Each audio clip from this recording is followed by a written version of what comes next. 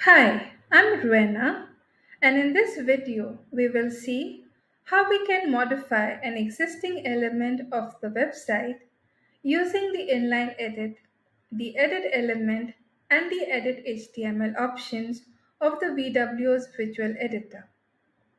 We will also dive into a quick difference between the three. First, let's have a look at the inline edit option.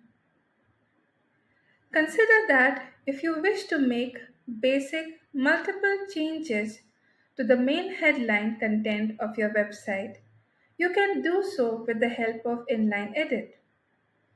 You can not only modify the content, but you can also update its font, the foreground color, the alignment, and so forth.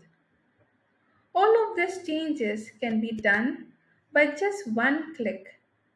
Hence, it is one of the easiest way to edit an element and is suitable to a novice user. Next, let's have a look at the edit element option. When you wish to make multiple advanced changes to any element of your website, you can use the edit element option. Here, you can not just only modify the basic properties, but you will also find the advanced properties and attributes that are linked to this element. Say suppose if you wish to change the background color of the main CTA button, you can locate it under the Style section. You can modify the color and we can save the changes. You can also update the attributes that are linked to this element under this section. This option is suitable to users who have some basic knowledge about CSS properties. Finally, we'll have a look at the Edit HTML option.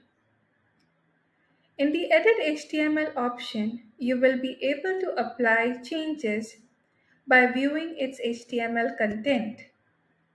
And this option is suitable whenever you have or require more flexibility and control over the code. To wrap up, use the inline edit option to make some quick basic changes to the page element. Use the edit element option whenever you wish to make multiple advanced changes. And finally, if you wish to have more control over the HTML code, use the edit HTML option. Thank you for watching.